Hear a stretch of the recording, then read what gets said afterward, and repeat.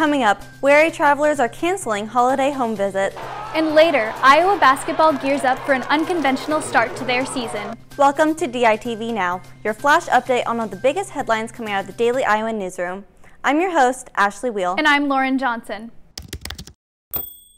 Over 11 million people in the U.S. have tested positive for COVID-19 since the beginning of 2020, and the numbers keep climbing despite mitigation efforts countrywide.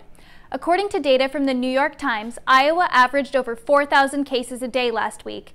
Eastern and central Iowa have been hit the hardest. Governor Kim Reynolds issued a statewide mask mandate on Monday. She also limited indoor gatherings to 15 people and required that bars and restaurants close at 10 p.m. Cases at the University of Iowa are down slightly from last week, but are still higher than they were in October. 45 students tested positive for COVID-19.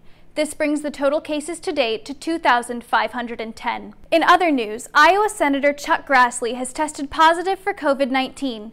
Grassley is currently self-isolating and working from home. He serves as President pro tempore of the Senate and is third in line for the presidency behind Vice President Mike Pence and Speaker of the House Nancy Pelosi. He did not say how he was exposed.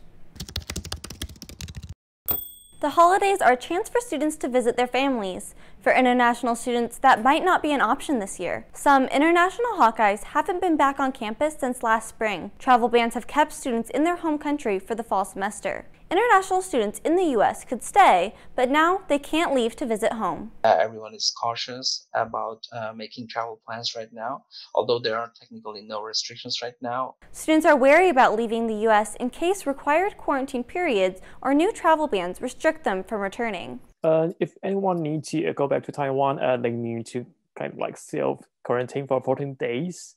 This pandemic has been hard on everyone, and being away from their friends and family can only make it even more difficult. In just 1 week, the college basketball season will start. Now, the whole schedule hasn't been released, but Iowa has announced games against top-ranked Gonzaga and 16th-ranked North Carolina early in the season.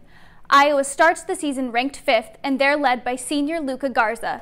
Garza was a stat machine last season, but his focus this year is on the team, not setting records.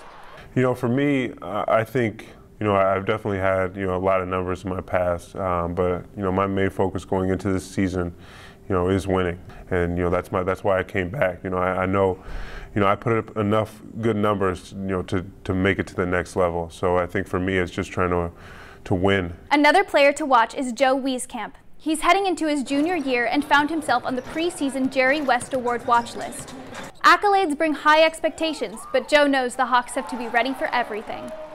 The Big Ten has great teams from top to bottom, so we got a lot to prove, really. The preseason ranking doesn't mean anything. A few years ago, all eyes were on the sharpshooter Jordan Bohannon, but after 2 hip surgeries, things have changed. He may find himself in a new role, but it's something he embraces.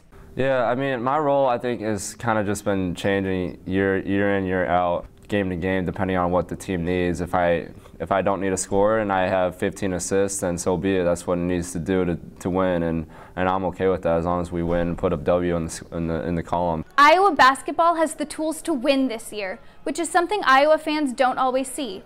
This is the season to watch Hawkeye basketball.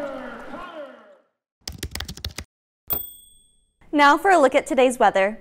If you want to study on the Pentecrest one last time before finals, this is the day to do it. Today will be sunny with a high of 56 degrees and a low of 45.